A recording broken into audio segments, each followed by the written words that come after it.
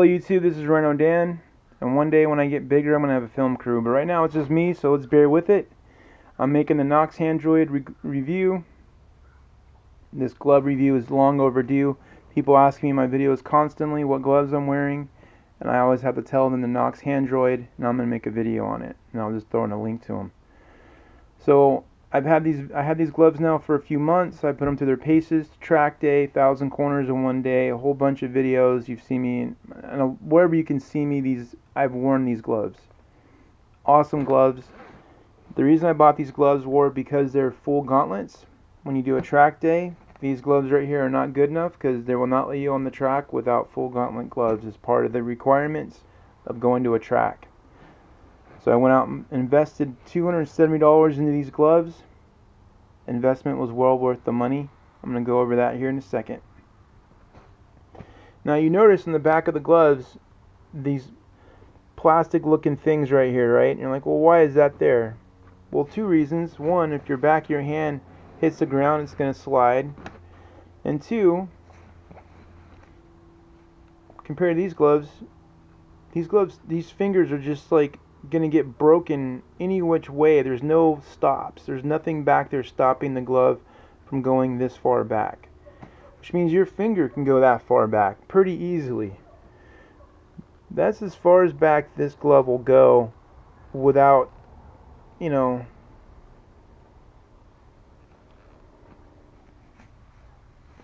see how this glove will go all the way back? Well, that's where your finger can get all the way back, right?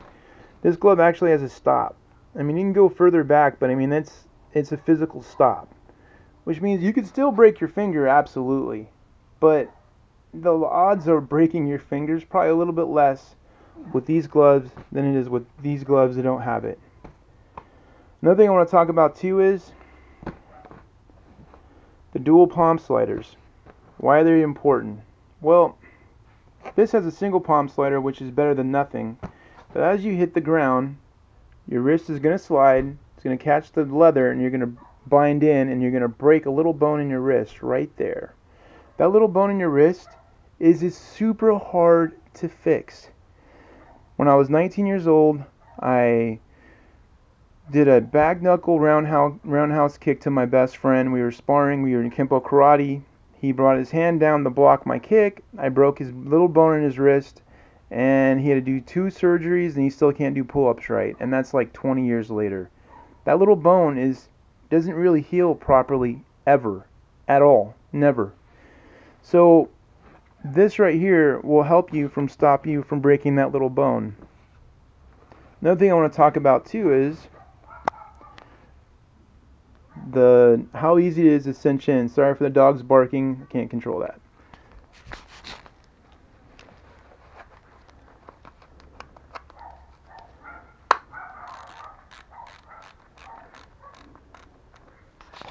Alright, that's how fast it is to put this glove on. Pretty easy.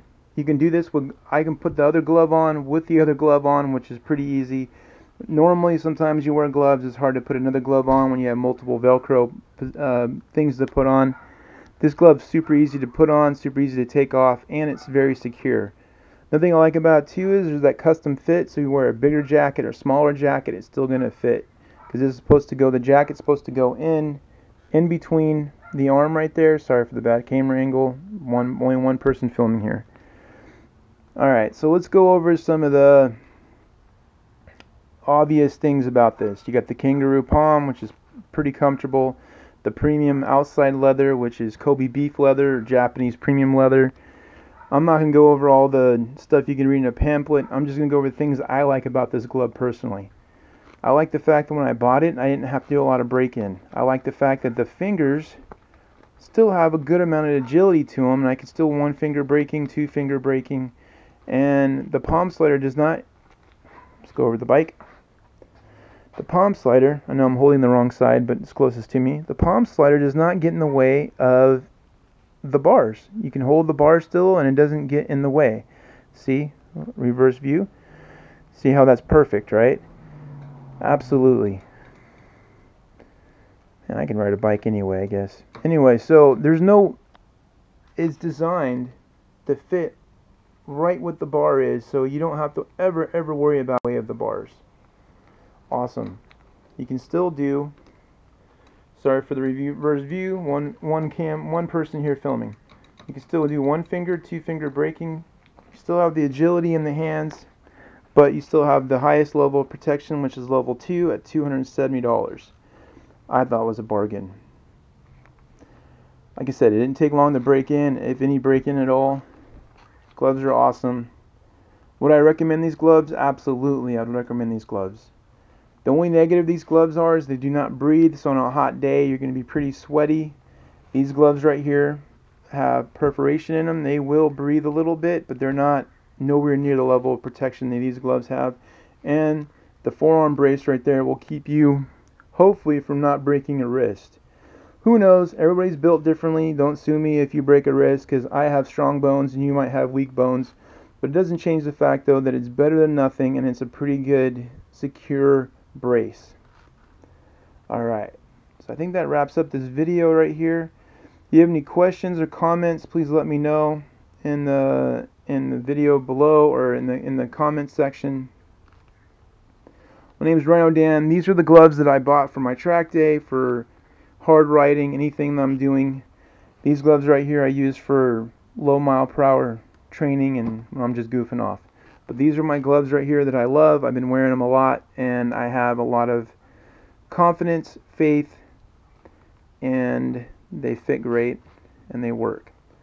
Would I recommend these gloves? Absolutely. I think they're worth the $270, every dollar of them, and that's it. So thanks for watching. My name is Rhino Dan. If you have any questions, please, like I said, leave in the comments below and I'll get back to you. Thank you.